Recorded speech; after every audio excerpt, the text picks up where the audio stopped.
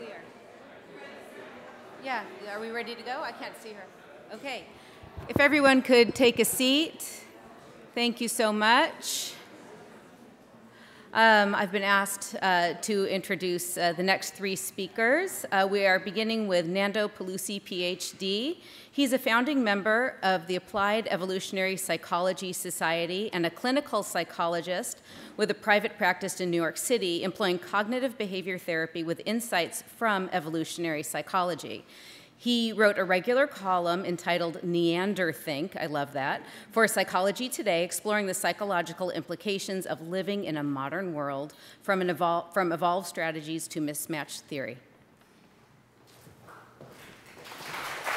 Thank you.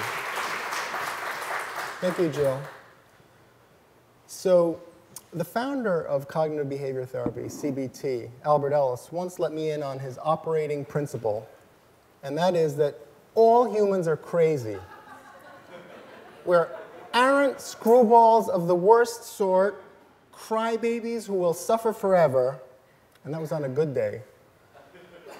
I worked under him and along with him for about 20 years, and here he is singing an original song about the hopelessness of marriage at my wedding. He believed we had to dispute our irrational beliefs.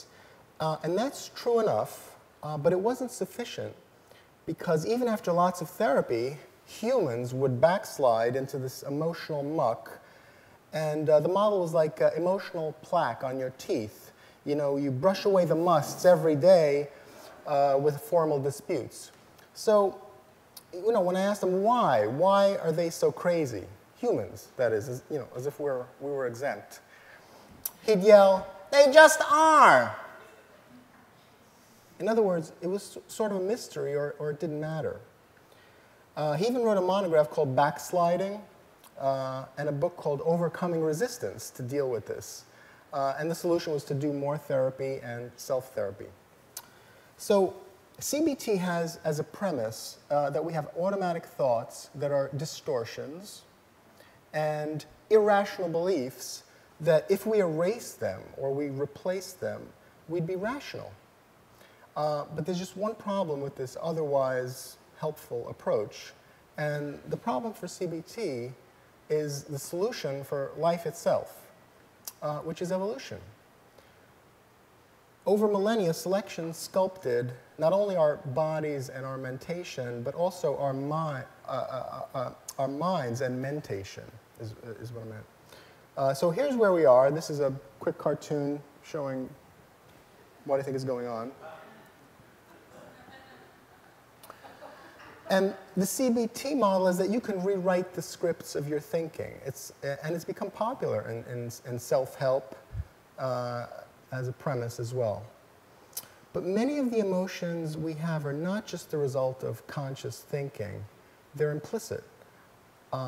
That's because most of the thinking has been done for us through natural selection. So these emotional smoke alarms that relate to evolutionarily salient issues and situations. They're like detectors, when alarms going off sometimes, but some of them are fine-tuned and nuanced, and some of them are blunt and clanging. So what I posit is that if they are adaptations and a result of either a mismatch, we'd better know what's going on. And you know, matters of survival and affiliation, matters of mating and status.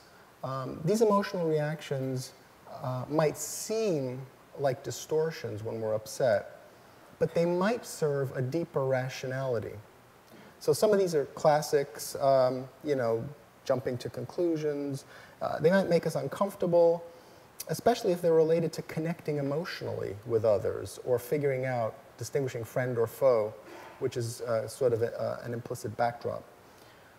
So they might cause us some distress. Now, I have to say, as a licensed psychologist in Manhattan, the way we define rationality is your agreement with me.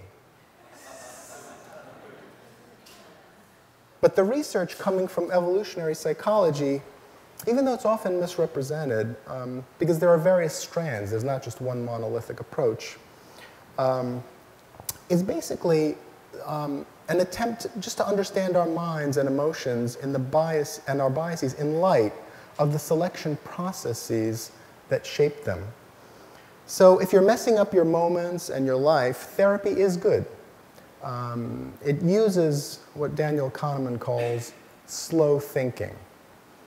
So the so-called fast thinking is intuitive.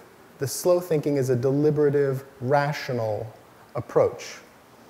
But here's a catch. Slow thinking is, how do I put this? Slow.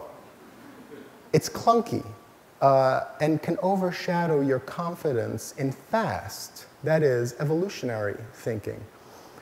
It's like driving forward while only scanning the rearview mirror.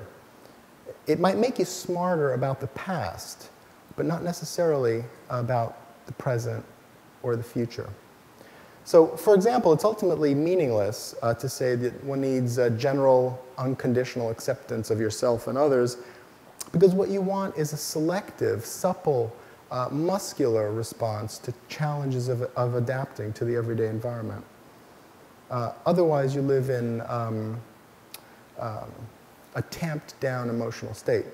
I get a lot of psychological insight, not from psychology these days, it's mostly from evolutionary thinking, and also Nassim Taleb's concept of optionality, which gives clients real tools for understanding dynamical circumstances and choices. So the focus on the self in psychology is like driving at night. We're driving again. With the headlights turned toward yourself instead of out on the road ahead. So how do we change that? So my concept is that when therapy is useful, it's because it's aligned with an evolutionary salience. The biologist Dobzhansky said, nothing in biology makes sense except in the light of evolution. But I posit that the same is true for psychology and psychotherapy. We just don't know it yet. So there's feeling better and there's getting stronger. So if we distinguish between evolved function and the manifest epiphenomena that psychologists look at, some silly behaviors might serve a deep rational function. It's like stay hungry, stay foolish. So we have answers to why, and if not answers, then we have clues. So it's not that it doesn't matter. We have some clues about why we do certain things. So we need not to medicalize or compulsively run from the entire palette of our impulses and our emotions, but to embrace our ecology with a clear eye. And, you know, I follow best practices in cognitive behavior therapy. I'm a supervisor in it. And I use research from evolutionary psychology, because it's well established. There are thousands of studies. I'm sort of scavenger. As a heuristic, you know, as a meta-theory. It's like a magic eye 3D that suddenly illuminates what someone is doing, and I always check it out with clients. So here's my positions. Some circumstances are evolutionarily familiar, meaning that we're adapted to the situational nuances without conscious deliberation. And many circumstances are evolutionarily novel, meaning that our ancestral adaptations may or may not be so good, but we better distinguish them so that we don't indulge in protective pessimism. And research shows that that does have a lot of disadvantages, as Alex mentioned. And it has disadvantages on flexibility, creativity. It makes us negativistic, more negativistic than we have to be. So I have a very technical slide I want to show you. Some evolutionarily familiar challenges are defenses. They require our defenses or adaptations, and they provide sort of a compass for responses and behavior. and some are novel. And these are not hard categories, by the way. This is just sort of my sense of the heuristic and how I distinguish defenses from disorders. So for example, you might have some anxiety about, let's say, approaching a desirable potential partner. That's evolutionarily familiar. But if it's in an elevator and you're kicking Jay-Z, it could be evolutionarily novel, although that's also sort of familiar. If you're immobilized and you're phobic, it could go into a disorder. I have disease there, but now, if you distinguish things in that way, you might see that some so-called inappropriate emotions might be defenses and not disturbance. Some so-called appropriate emotions, like calm and serenity, might actually be a detachment from the fine-tuned unconscious calibration that we have.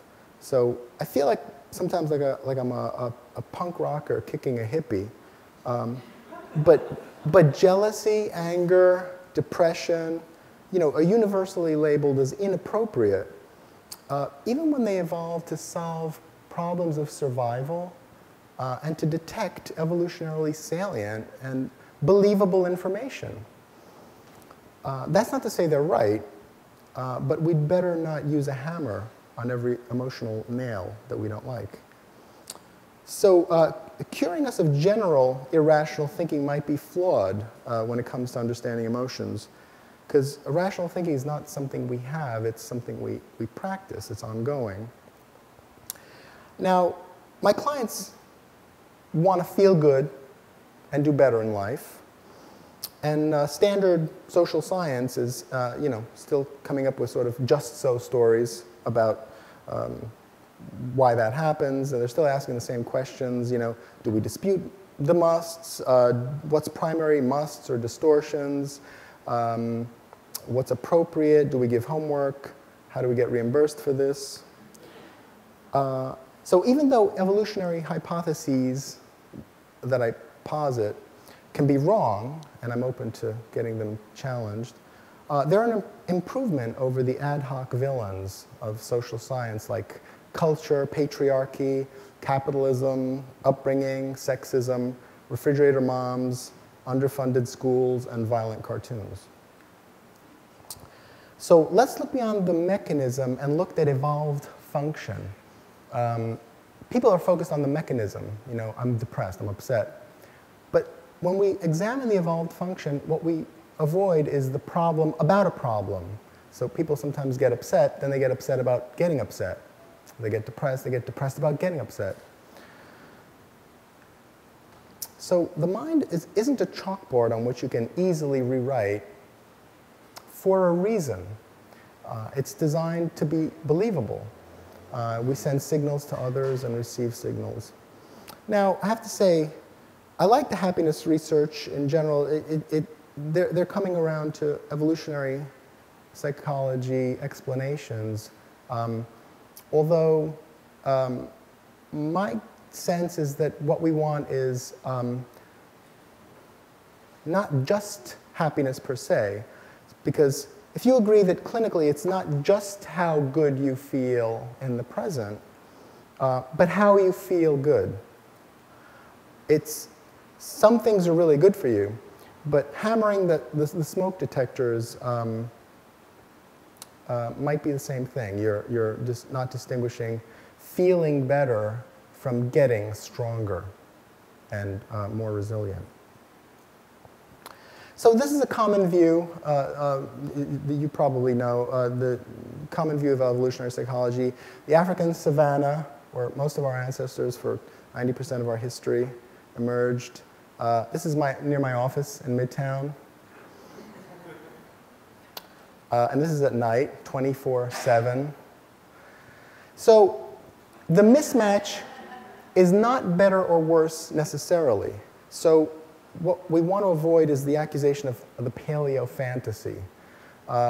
This is just one version of evolutionary psychology, and it's not dispositive. So you don't have to commit to any specific ancestral hypothesis to accept evolutionary thinking about our circumstances. Here's another quick cartoon about something we definitely lost. So what I want to say is that the systematic differences between our ancestral environment and our current are not neutral. That's why the paleo fantasy attacks are incorrect. Because we do know things about our ancestors. We know something about their environments. We know they lacked agriculture, they lacked contraception, they lacked high-tech medicine, rifles, mass media, mass-produced goods, money, police, armies, communities of strangers, the internet, smartphones, anonymous congestion, and easily available high-fructose corn syrup 24 hours a day. What critics of paleo don't understand is that these are not neutral differences. So I want to say it's not that we can't handle evolutionarily novel circumstances for a while. Even tigers can adapt to jumping through flaming hoops on cue with booming music and lasers. But as Robert Schimmel said about Siegfried and Roy, it's just a matter of time before a tiger says, "This shit ends tonight."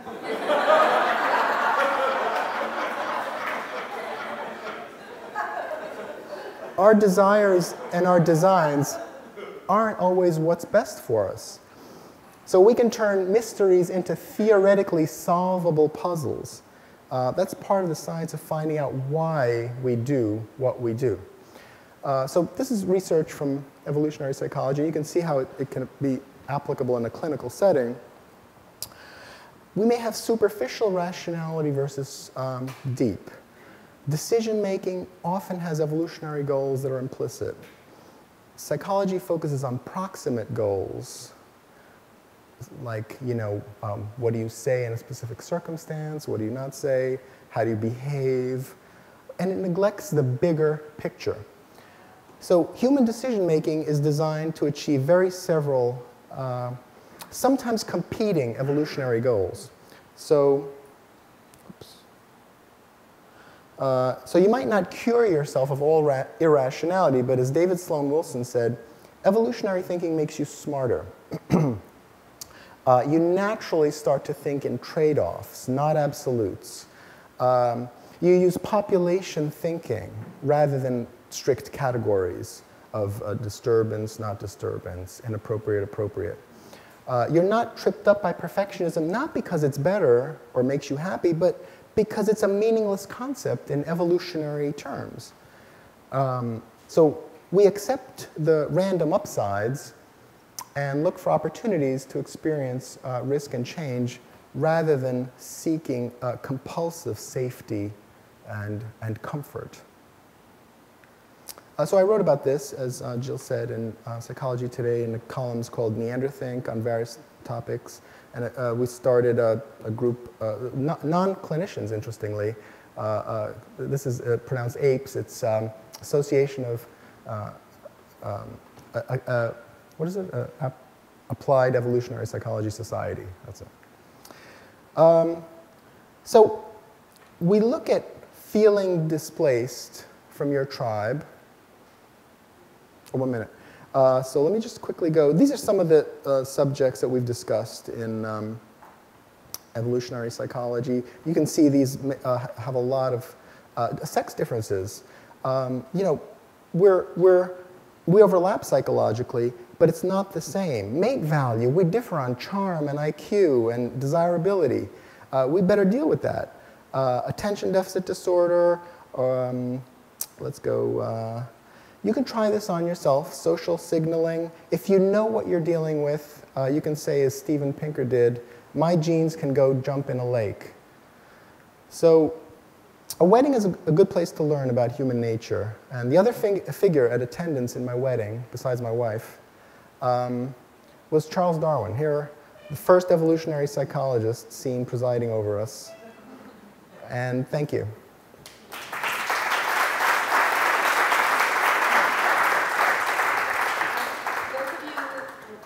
Those of you who are going over to Wheeler to hear Skylar, go ahead, and we'll have time to take 2 questions in the interim. Okay? Thanks. Any questions for Nando? Yes. Please. I just wonder if you use any lifestyle changes in your practice these days. Yes, lifestyle changes. I always ask clients what they have for breakfast, what their sleep patterns are, do they take vitamin D, do they get out, do they meet other people. Yeah, the evolutionary and ancestral approach just brings all that in. It's not just, you know, what's in here, because evolution doesn't stop at the neck. It's everything. One more question, anyone? Oh, I was wondering, so some people can experience trauma and not get PTSD, and some do. Are some of us evolutionarily just kind of programmed to be more responsive to trauma almost? Or? Not programmed, but disposed. So I like to look at getting less traumatized. So you're right, some people are a bit more vulnerable to certain types of stimuli, and what I look at is how do we get out of that, and understanding it from an ancestral point of view and how we differ today is a key part of that.